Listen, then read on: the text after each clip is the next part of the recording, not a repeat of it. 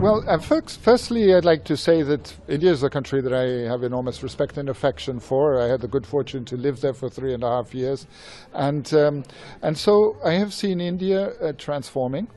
I have seen India transforming in the context of the SDGs, also in the context of its capacity to project itself internationally and to assume international leadership roles. And that's something I think that is highly valuable at this time in which we're living. It's a time of change, a time of transition, a time in which the old world order is being seriously undermined because of its difficulty in responding to the challenges of current times.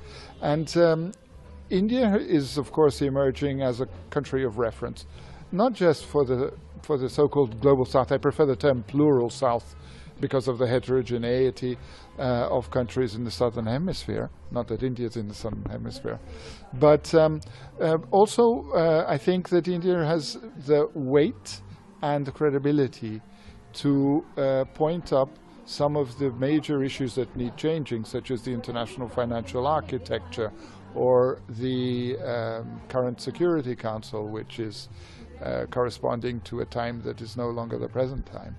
So I would like to just have a last small comment on Canada-India tensions, if you can talk about that, the recent allegations put by Canadian Prime Minister, which India has already rejected. So any comment on that, if you would like to give? No, it's a matter between Canada and India, and Canada and India are both friends of ours. We have excellent relations with Canada, excellent relations with India, and we very much hope that divergence between those two countries can be quickly resolved to satisfaction of both of them. ಇಲ್ಲಿ ಆಗಲಿದೆ ಧರ್ಮ ಅಧರ್ಮದ ಅಸಲಿ ತರ್ಕ.